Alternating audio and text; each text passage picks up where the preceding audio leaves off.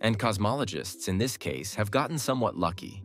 The structure of the universe points us to only 3 possible geometries. One of the biggest clues? The cosmic microwave background radiation.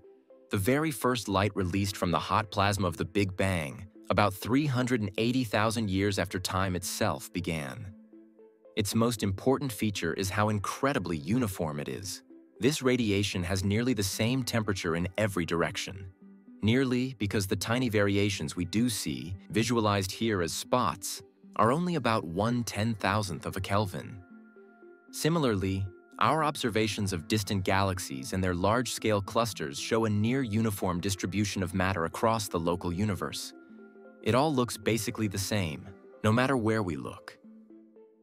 This kind of remarkable uniformity is only possible if space has a constant curvature, unchanging with location or direction. And that leaves us with just 3 geometries that fit this description. Spherical geometry with positive curvature, flat or Euclidean geometry with 0 curvature, and hyperbolic geometry with negative curvature.